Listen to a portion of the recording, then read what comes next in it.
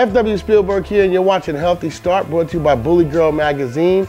Today, we are going to talk about doing your hygiene, okay? A dog does have hygiene. That means the teeth. That means the nails. Taking care of your dog and making sure that it's getting the proper care that's needed. Number one, your nails. You do your nails, you do your cuticles. A dog has nails too. One of the things that a dog doesn't like to have is long nails. It's very hard for it to run. It kind of hurts probably, I'd imagine. But you always want to keep those things cut. If you don't cut them, pretty soon the actual nail will grow and the vein will grow longer with the nail. So as you snip it, it's going to actually put your dog in distress and hurt it. Another thing too is the teeth. A nice canine has a nice set of canines.